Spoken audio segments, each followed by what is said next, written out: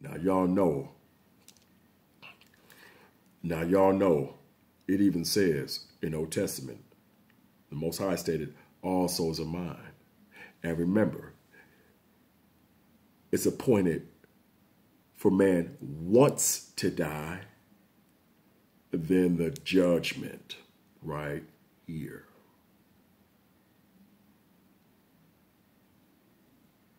See?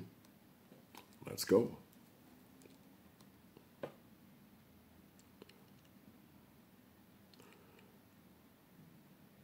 First of all, it adores the glory of the Most High.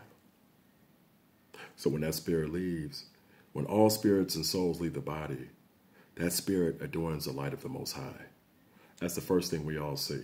We are going to see the spirit of the Most. We're going to see the Most High in His glory. So we're going to experience that.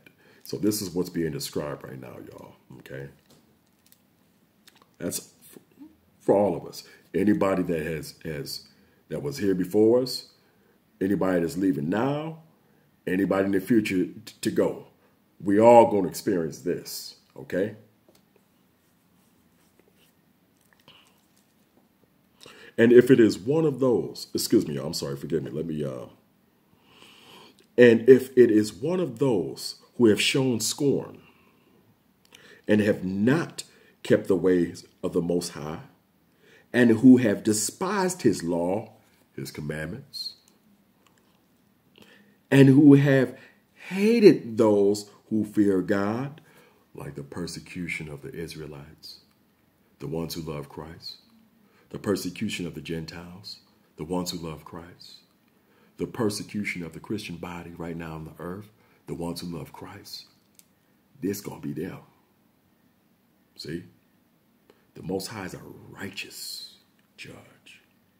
He judges the righteous and the unrighteous. These folks that's persecuting Christians, they ain't getting away with nothing. The ones who's persecuting the saints, they not getting away with nothing, y'all. There is justice, judgment, and repercussions on them, day and night, in the here and now.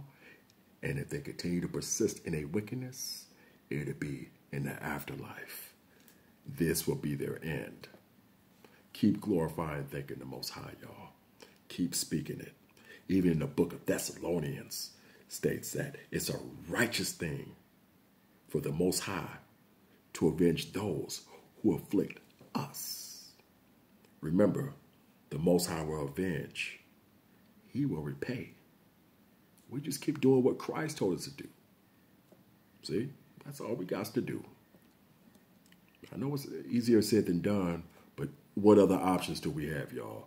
We got to do it. You know? Got to do it, y'all. Let's continue.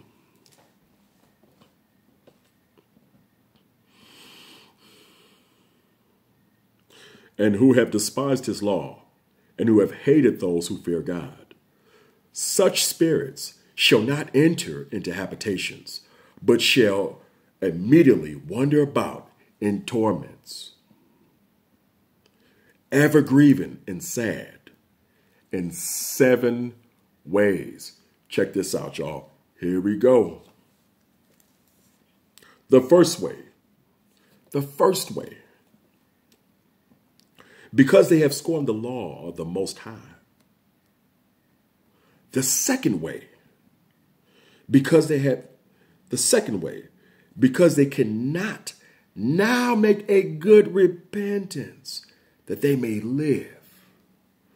So at this point, it's too late. So if this is all the time that you have now to get it right, do it now. See? There are people there that are seeing this. They're experiencing this right now as we speak. As I speak to y'all right now, they're experiencing this. And they're in profound heaviness, sadness, pain. They're tormented. They're looking at people on the opposite side of that great gulf fix that are in profound peace and quiet. Angels are singing and everything. You understand? Remember Lazarus and the rich man. Rich man is on the side of torment. You know what I'm saying? Lazarus he's fine. He's good. He's chilling with, Abraham and them. See? All right, let's go. The third way, they shall see the reward laid up for those who have trusted the covenant commandments of the Most High. The fourth way, they shall consider the torment laid up for themselves in the last days. The fifth way, they shall see how the habitations of the others are guarded by angels in profound quietness. The sixth way, they shall see how some of them will pass over into torments. The seventh way, which is worse than all the ways that have been mentioned, because they shall utterly waste away in confusion and be consumed with shame, and shall wither with fear at seeing the glory of the Most High, before whom they had sinned while they were alive, and before whom they are to be judged in the last times. See? So that seventh way is it. See? Once they hear, too late to repent. You understand? When that decree go out from the Most High, it don't come back void. See? This is them. This is those who still murdering their brother, still shooting, still killing. These are those of the other Gentile nations that's murdering the saints, murdering our people, wicked cops shooting us down, parents killing kids, kids killing their parents. See? Thieves, liars. You understand? People bearing false witness, people who are angry all the time, jealousy, all them this is them. And some of us used to be them. And we still here. How blessed are we? How blessed we are right now to have these records, to share, to give this truth out to those we love, to those who will receive. Let's go.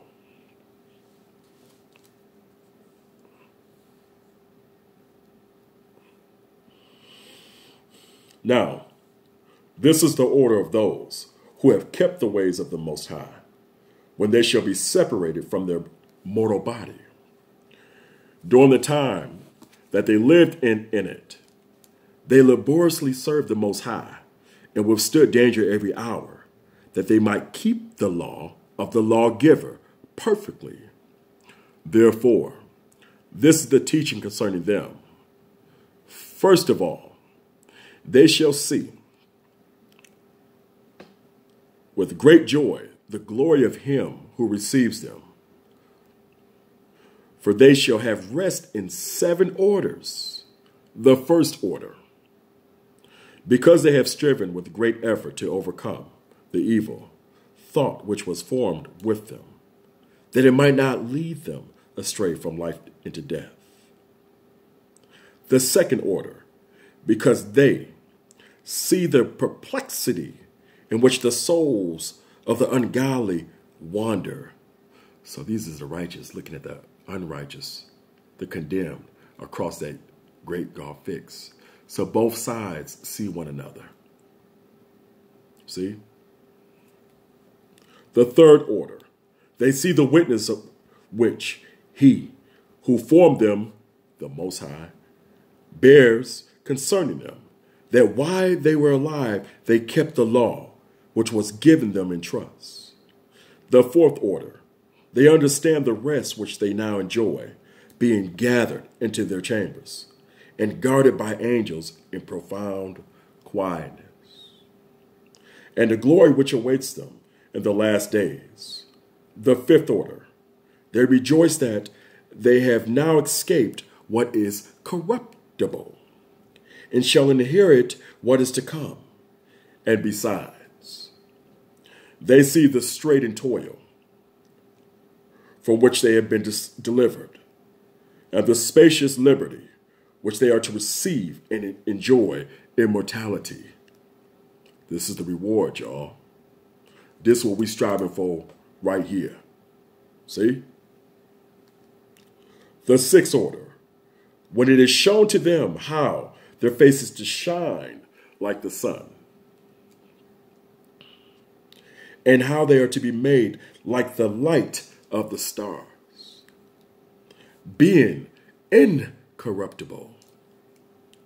From then on, the seventh order, which is greater than all that have been mentioned, because they shall rejoice with boldness, singing hallelujah to the Most High, worshiping Christ, worship with the fathers, blessing the name. This is the blessing, y'all. And shall be confident without confusion, and shall be glad without fear. For they hasten to behold the face of him who they served in life. So, y'all, it's clear. That's why we labor in this harvest. That's why Christ said, the harvest is plenteous or plentiful, and the laborers are few. So labor is what's necessary, y'all. Kingdom work now. Whatever the Most High has blessed you in your capacity, operate in it. And ask the Most High to direct your path, to be guided by the Holy Spirit in Christ. See? Let's go. Bless y'all. I appreciate y'all. Thank you. As henceforth is announced, and the fourth said, are the ways of torment which those who would not give heed shall suffer hereafter. Now, y'all, what I'm going to do is, forgive me one time here. Let me just see where I'm at. Okay. I answered and said, will time therefore be given to the souls after they have been separated from their bodies to see what you have described to me? The Most High responds. He said to me, they shall have freedom for 7 days, so that during these 7 days they may see the things of which you have been told. And afterwards they shall be gathered in their habitations. I answered and said, if I have found favor in thy sight, show further to me thy servant, whether on the day of judgment the righteous will be able to intercede for the ungodly, or to entreat the Most High for them, which means, will the righteous be able to give a petition for the unrighteous? Remember, y'all, like the fallen angels asked Enoch to petition the Most High after, coming down here and dealing with women and giving, mankind sorcery and teaching women how beautification of the eyelids and teaching them about the utilization of metals. Remember that record? Same thing right here, y'all. So he just is asking the Most High, will we be able to intercede for our family members, people we loved? Watch this.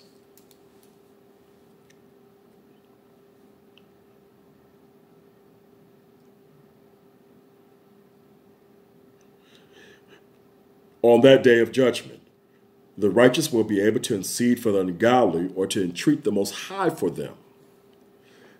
Fathers for sons, or sons for parents, brothers for brothers, relatives for their kinsmen, or friends for those who are most dear. The Most High answered and said, since you have found favor in my sight, I will show you this also. The day of judgment is decisive. It's final, y'all. And displays to all the seal of truth. See? Just as now a father does not send his son, or a son his father, or a master his servant, or a friend his dearest friend, to be ill or sleep or eat or be healed in his stead. So no one shall ever pray for another on that day. Neither shall anyone lay a burden on another. For then everyone shall bear his own righteousness or unrighteousness.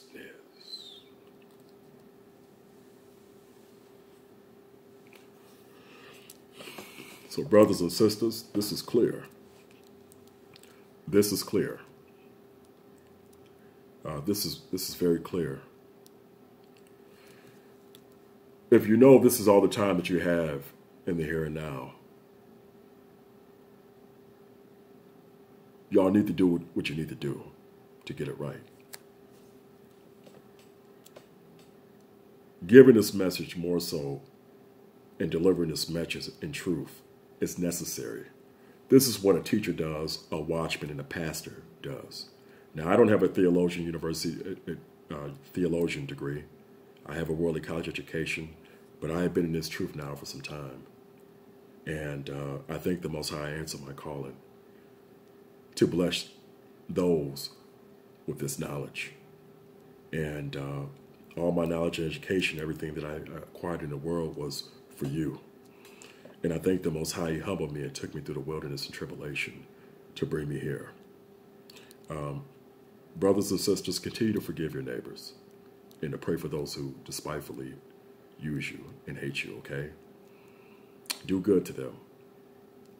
For you brothers out there in this truth, it's clear.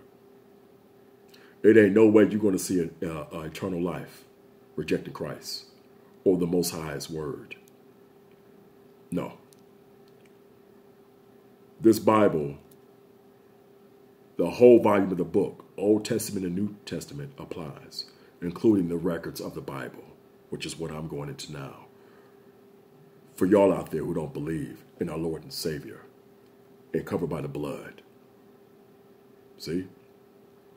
If you reject Christ, it makes you anti-Christ.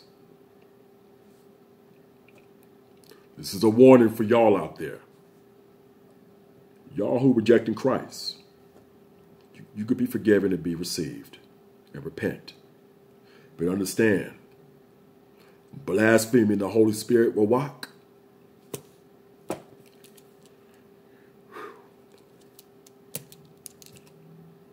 All I can say is may the Most High be with you. And for those who don't believe, this is your judgment. Hey, brothers and sisters, all glory and praise to the Most High. I want to thank y'all for being here for another programming. Once again, the 70, the redo. Love y'all. Keep working. Stay persistent. Keep enduring. And I'm gonna be bringing y'all some more videos. I have so much to share. I think tomorrow I might come online, guys, and go into. I have a treat for y'all. Okay, I'm gonna give y'all a quick glimpse. I got a treat. Yeah. Septimius Servus, the African Emperor of Rome. I think I might do that tomorrow, y'all. I don't know. I got to pray about it. We'll see. I got to kind of devise something up here. It's exciting. Oh, yeah, by the way, I don't even want to show you this one here, but I'm going to do it anyway. Scipio Africanus.